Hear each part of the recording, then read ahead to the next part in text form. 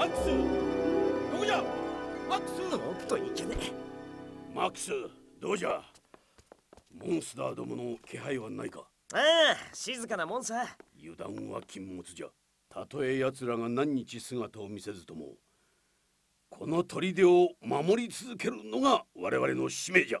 よいか。フォースたるもの。フォースたる者、弱き者を守る盾に力なき者の剣となれ。1000回は聞いたよそれ。何を言っとる。お主もフォースを目指す身である以上、1日1000回は肝に銘じてしかるべき。よいか。フォースたる者。とほら、師匠は門の見回りに行かないと。俺は塔の見張りがあるから。はい、まだ話は終わったらんぞ。はあ、師匠もあれさえなければな。フォース、それは選ばれし者にのみ与えられる天下無双の戦士の称号。フォースを目指すのはみんなの力になるためだ。しかし俺にはもう一つの目的があった。それはある行方不明になったフォースを、兄貴を探し出すこと。兄貴、待っててくれ。俺は必ず。モンスターだ。モンスターが出たぞ。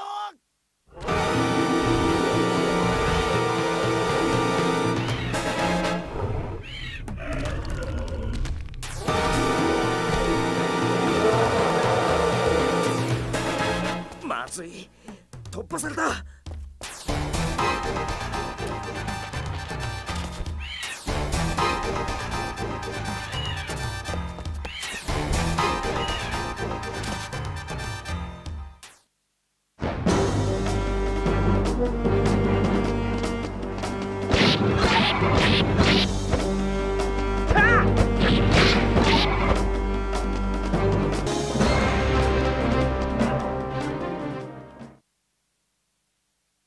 師匠！マックス、来たか。モンスターゲート。もちぶっ壊してきたさ。でかした。よし、この残りを片付けるぞ。わしがこのデカブツをやるから、お主は周りの多くとも。オッケー。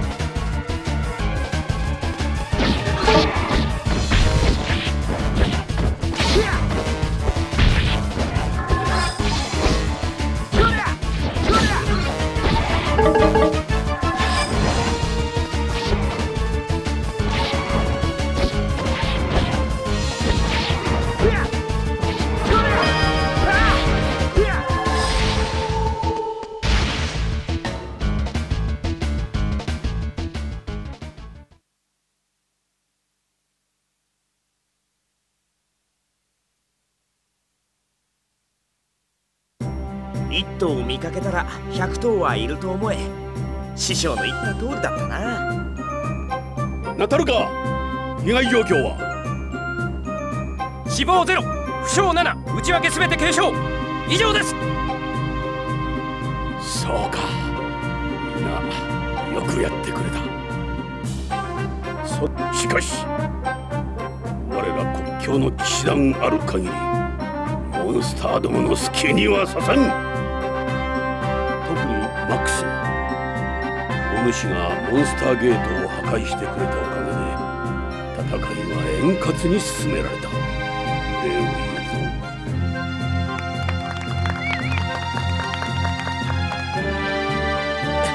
言うぞ。よしてくれよ。そんな改まって拍手されると照れるよ。グリンスリーブスに住むお主の父ガイアのもとからお主をこのラーカイル砦に預かり早2年。わしの目から見ればまだまだ未熟な点も見受けられるが、お主の追い込まれた時の集中力には目を見張るものがある。敵を恐れず自分を失わぬ心も実践向きと言えよ。なんせ師匠がいいからね。世辞は良い。お主の絶え間ん努力、そしてホースの両親と優秀な兄を持つ血筋が今日のお主を築き上げたのじゃ。マックス、3日後に定期飛空艇が来るのは知っているな。お主はそれに乗りグリーンスリーブスへ戻れ。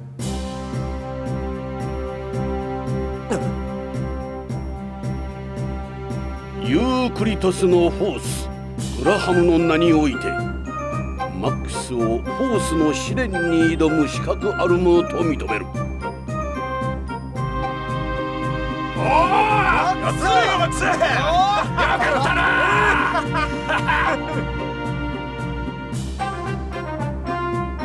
やったぜやったぜやったぜやったぜ。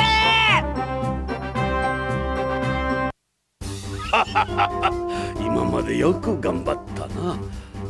これでお主も安心して恋人のもとへ凱旋できるというものじゃ。ちょっと師匠、メリルはそんなんじゃないっていつも言ってんでしょうが。ほほう、わしはお主の恋人と言っただけでメリルとは一言も言っとらんのじゃがのう。お前正直だな。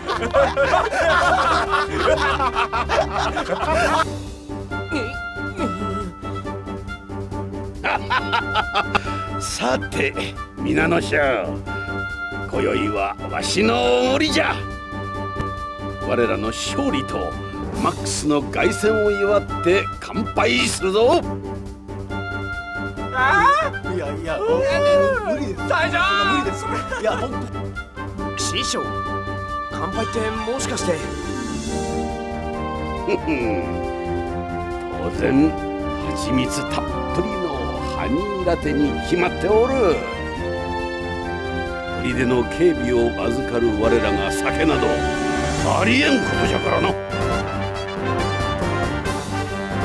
あんな甘いものをガブガブ飲んで喜べるのは師匠だけだよ。この味がわからぬようではまだ。あれこそが大人の味じゃぞ。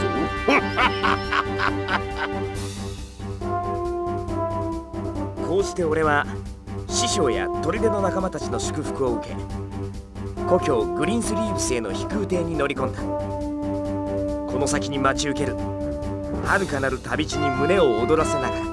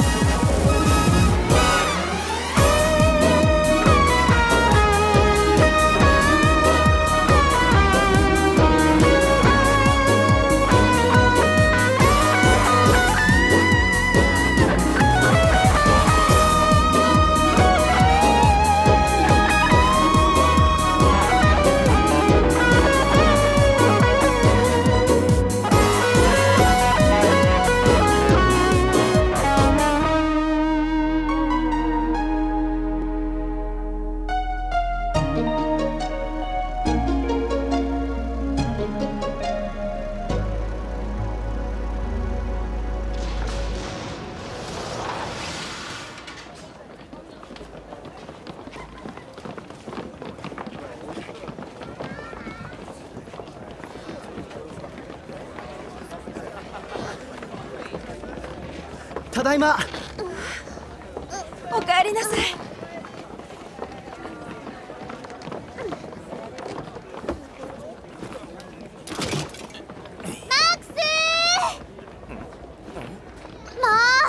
乗ってないかと思っちゃったよ。悪い悪い、今行くよ。ただいま。俺が今日帰るってよく知ってたな。おかえり。レベッカおばあちゃんに聞いたのよ。今日は期間パーティーを盛大にやるからね。メリルが料理を。腕によりをかけてすっごいごちそうをたくさん作ってあげるから。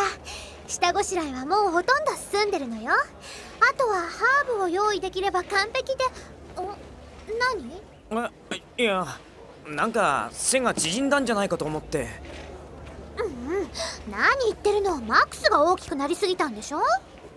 あ、いっけね。着いたら親父に手紙を渡せって言われてたんだ。悪い、ちょっと行ってくる。